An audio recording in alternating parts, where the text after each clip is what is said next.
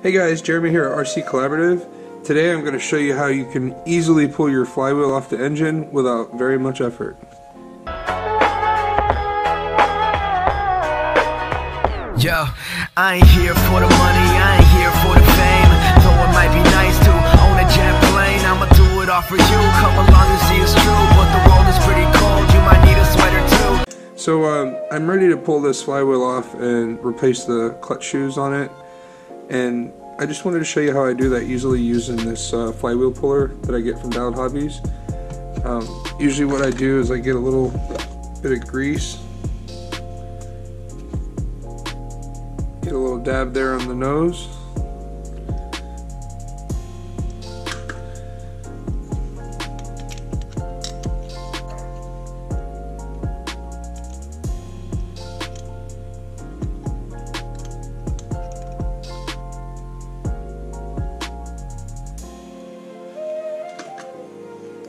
Alright, you want to get that on there as center as you can.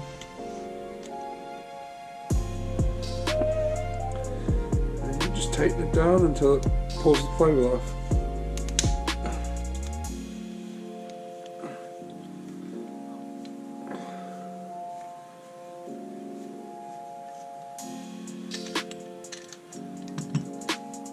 And the collet never let go. So, see how easy that was? It just pulled the whole thing off. Now I can pop that collet out.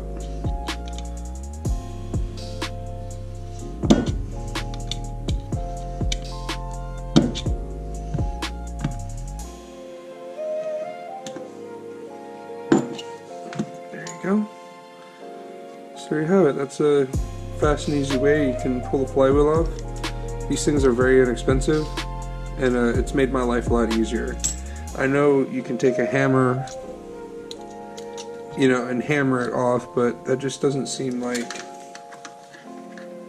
I don't like having to do that, so I'd much rather use the flywheel puller. So, yeah, hope that helps you guys. If you have any questions, put your comments below.